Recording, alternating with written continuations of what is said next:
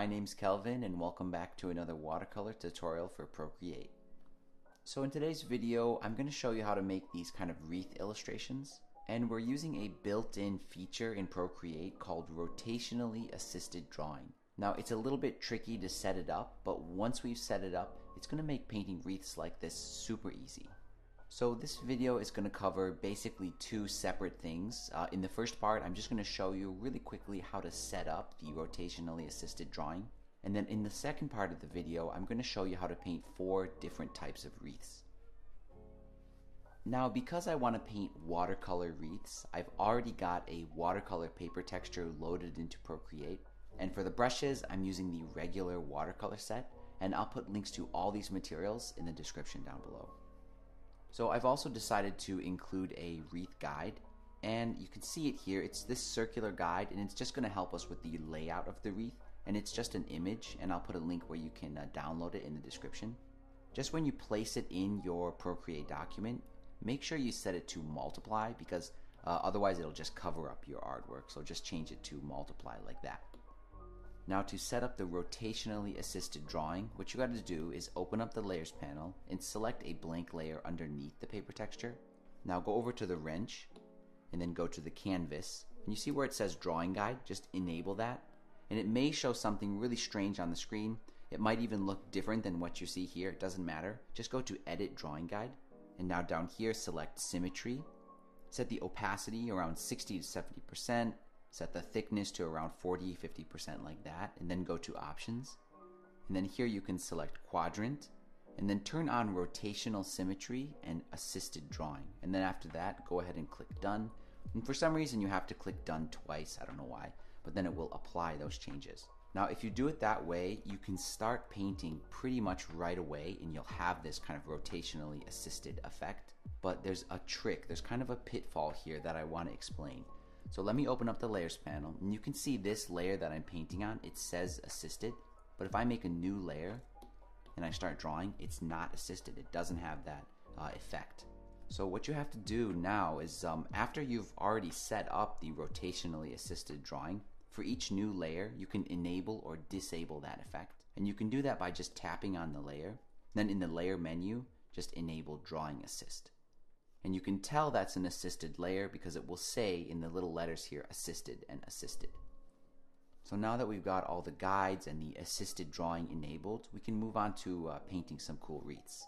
So the first wreath is going to be kind of a Christmas themed wreath, and I'm going to go to the regular brush kit, and I'm going to use the new Aurora quill brush, and I'm going to use that at a pretty big size, and I'm going to grab a kind of green color. And I'm just going to go along the edge like this, almost like I'm drawing pine needles, something like that.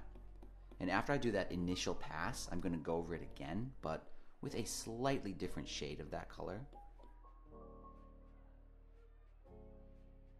And then I want this to be a little bit more bluish, so what I'm going to do is I'm going to go to hue, saturation, and brightness, and I'll just shift the whole hue. There we go, that's a little bit better. And now after that, I'm just going to add some holly berries. So I'm going to make a new layer, and remember, by default it won't be assisted, so when we paint it, it won't sort of rotate and copy our illustration. You have to tap on that layer, go to the layer menu, and then enable drawing assist. Now with that done, I can just grab a kind of red color for these berries, I think something like that. Using that same brush at kind of a larger size, I'm just going to add a few berries like this. You can see it's really helpful. It's really just sort of duplicating that around. And I want to add some shading to these, so I'm going to select a slightly lighter version of the red. Just kind of give them each a little highlight like that. Then I'll select a darker version and give them a little shadow. There we go. And then I'm going to select black and set my size really small and give each one just a little dot on the end. And the stem is really easy. I'm just going to select a very light color. And the reason I'm using a light color is because the background of this wreath, that first layer, it's very dark, so the light color will stand off and it will look really nice. Now for the brush, I think the Aurora quill is a little bit too responsive, so I'm going to change it to the fine liner pen. And at a pretty small size, I'm just going to add in some kind of details for a branch. And this one is all done. Just make sure when you export it, you turn off that wreath guide because that will export with it on the image, and you probably just want this by itself. And I think a wreath like this is really good for a card, even a poster or a print like that, because you can put some nice text layouts in the middle. So for the next wreath, I'm going to try to do a sort of more spring kind of a theme wreath. And I'm going to use the abstract round brush for this. And I'm going to use a very light green color just to start, something like that.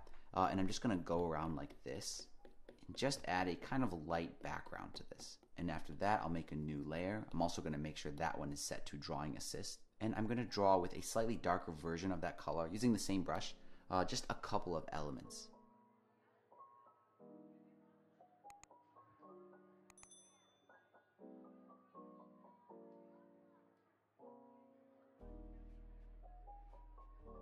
And there we go, this one is all done. I'm just going to merge the layers because I did this one on 2 different layers, so I'll just pinch those together.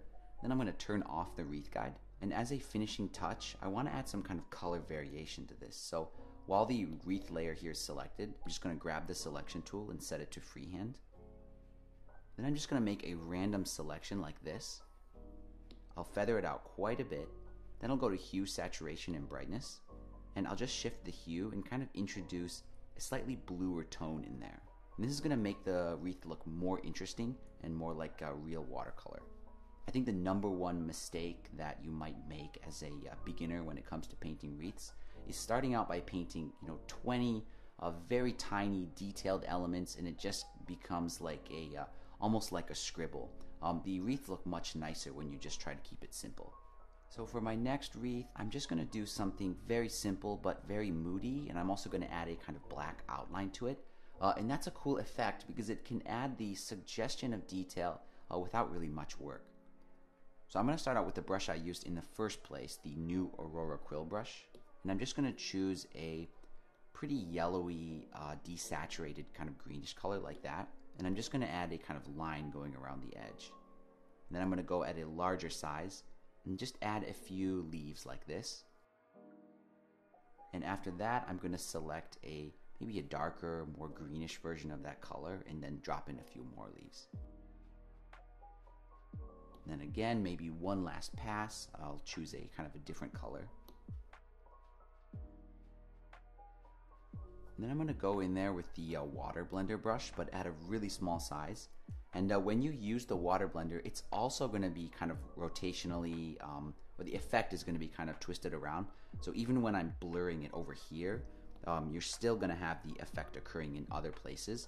And I'm just going to go in here and just kind of blend it just like you normally would, because I don't want it to look too much like gouache. I want it to look more like watercolor.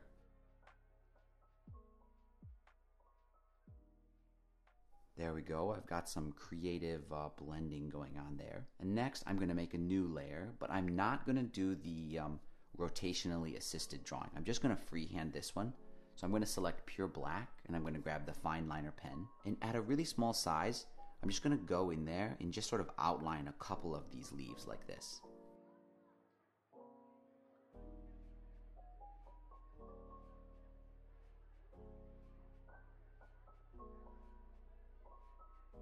And I think this one also would look nice if I add some color variation. So I'll just turn off the wreath guide and then select the colored wreath layer. I'm going to grab the selection tool set to freehand and make another kind of random selection like this. Feather it out, hue, saturation, and brightness, and just sort of drop in maybe a kind of a yellowish tone in there. And I think this one will look really nice as a greeting card with some kind of text in there. Now for the last wreath I want to demonstrate, I'm going to do something a little bit differently because now my assisted layers are, they're basically set to 4 times. So basically what that means is if I make a line, it's going to be copied 4 times around. I want to switch that to just be twice, sort of like mirroring it. So if I just clear this layer, I'm going to go back to my wrench, go back to the canvas, and where it says Edit Drawing Guides, I'm just going to click that. And then over here, it's going to remember the last settings. Just go over here to Options, and now it's set to Quadrant, and that's quadrant as in 4 times. I'm going to change it to horizontal. That's just going to be basically copying it from one side over to the other. And when I apply that, you'll see what it looks like. Basically, when I color on one side, it's going to be rotating that effect around to the other side. Now for this wreath, I'm going to grab the Aurora Quill again, and a kind of a nice bright blue color. And for the first element, I'm just going to do a really simple kind of branch, maybe something that almost reaches around. Then I'm just going to add some big kind of loose leaves to it.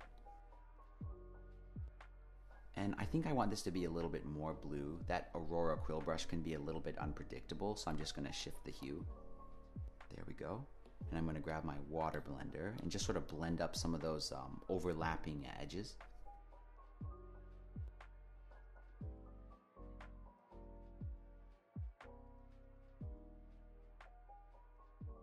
There we go, and I'll make a new layer, and I'm going to make sure this one is also set to drawing assist. And this time I'm going to select a bright golden kind of yellow color, and I'm going to use the fine liner pen.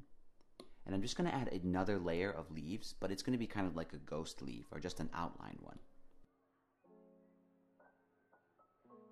There we go, that looks pretty good. It does look a little bit pinched, so what I'm going to do is I'm going to turn off the guide, and then here's the two layers for that. I'm just going to merge those together.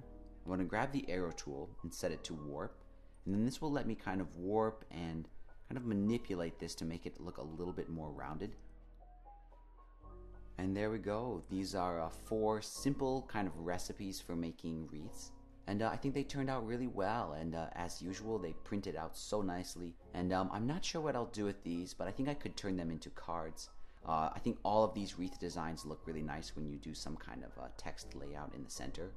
And that pretty much wraps it up. As always, thank you so much for your support. Thanks for watching, and I'll see you in the next video.